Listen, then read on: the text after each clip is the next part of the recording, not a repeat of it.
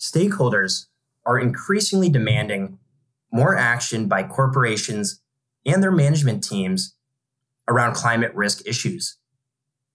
Stakeholders, in this context, refer to investors, which taken more holistically includes firms that allocate capital more generally, so underwriters of public debt and equity instruments like investment banks, purchasers of those securities like asset managers or hedge funds, and direct balance sheet lenders like commercial banks.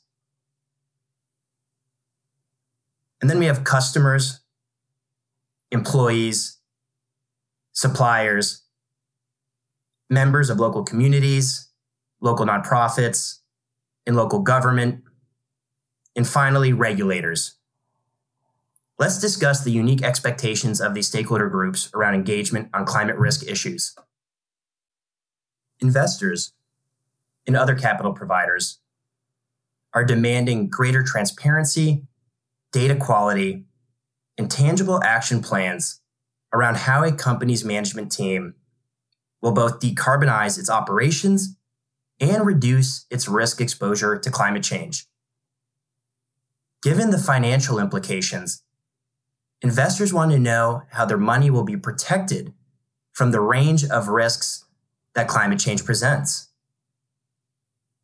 Operators that aren't on top of this evolution may find that accessing capital is more difficult, more expensive, or both. On the flip side, the market for decarbonization and climate-related products and services is projected to be in the trillions, which itself creates significant opportunity over the long run. Indeed, many investment funds have emerged that are specifically focused in this area. Customers, both individual consumers and B2B buyers, reserve the right to do business with companies that they're aligned with on values, including environmental and social issues. So, management teams without a strong reputation or verified ESG performance risk watching their customers vote with their wallets. Another important business case for improved ESG maturity is that B2B customers in particular are increasingly facing stakeholder pressures to reduce their own Scope 3 emissions, meaning that supply chain partners with a plan and a strong RFP response, complete with emission information and other ESG data, of course, make for an easier procurement process. This is all the more true for publicly traded companies facing climate risk disclosure regulations across major global markets. These regulatory requirements are trickling down to the suppliers that work with them, making climate and ESG performance a key part of everyone's procurement process. In fact, the largest buyer of products and services in the world, the United States government, has implemented policies around federal supplier climate risk and emissions disclosures. Employees have the potential to be a firm's biggest fans or its harshest critics.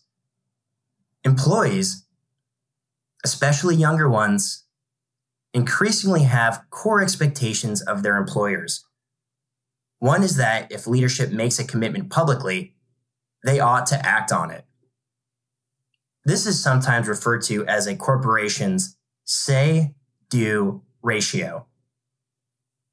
When a corporation's say-do ratio is noticeably misaligned, meaning they are making public commitments without any swift or tangible action, that's when whistleblowing, walkouts, and mass resignations may emerge as both a reputational and an operational risk.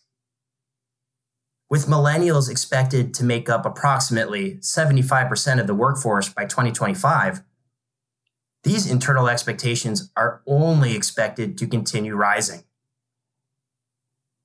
Suppliers are increasingly looking to their corporate buyers to provide guidance, support, and resources in order to help them meet these new expectations on climate performance and disclosure too.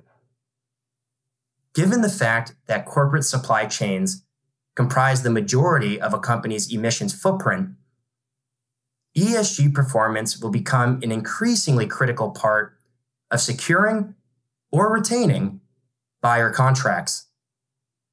Suppliers are expecting not only direct support in meeting these expectations, but also long-term partnership if they make a commitment to work collaboratively.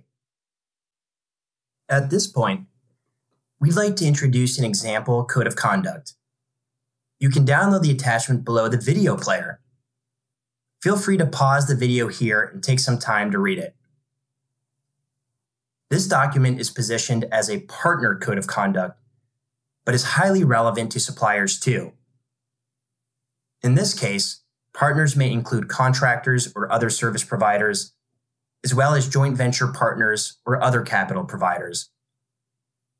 The language is sufficiently generic that members of the CFI community are encouraged to leverage and repurpose it in ways that can support the specific needs of their firms. From a high level, you'll see it's been broken into 6 sections: ESG alignment, human rights, safety, and workforce standards, product and service safety, quality, and compliance, verification, including the right to audit and take corrective action, metrics and reporting, and policy governance. Categories and specific callouts within each can be customized by need, but you'll note that these 6 topics address many of the core tenets of the ESG framework. The main idea behind a code of conduct like this is to ensure alignment with key partners and suppliers on the issues that matter most to a company's management team. Local communities, nonprofits, and municipalities expect corporate engagement on local issues, such as climate change and adaptation. And they want high levels of transparency and explicit accountability measures with respect to commitments made by management teams. Working collaboratively with communities in order to meet these expectations helps a business secure their local license to operate, which can go a long way in minimizing third-party opposition at the community level. Co-benefits like local job creation, environmental conservation, and local procurement all present ways to proactively meet these expectations in a tangible and meaningful way. And finally, shifts in the global regulatory environment are also putting significant pressure on companies to publicly disclose climate risk management practices and any associated ESG performance metrics. Many of the world's major markets, including the United States, the European Union, China, the United Kingdom, Singapore, as well as the rest of the G7, including Canada, France, Germany, Italy, and Japan, have all implemented or are in the process of implementing climate risk disclosure regulations. Many developing markets are also facing pressure to implement climate risk disclosure regulations, a notable example of which is the Nairobi Stock Exchange in Kenya. As noted previously, the 2 most pressing climate issues facing both operating companies and financial services firms are the following. 1, how to reduce contributions to climate change, and 2, how to reduce risk exposure from climate change. A net zero economy requires changes in strategies and operating models, but management teams and funds still face pressures to grow and remain profitable while doing so. It's not an easy feat, but it's the reality that companies are operating in. Pressures around specific commitment levels, like expectations for net zero emissions or adhering to a science-based target, will also require that any and all claims be backed up by auditable, transparent, and traceable data. This can put enormous pressure on an organization's governance function. The implications of not meeting these expectations can be significant, both within the court of public opinion, but also financially.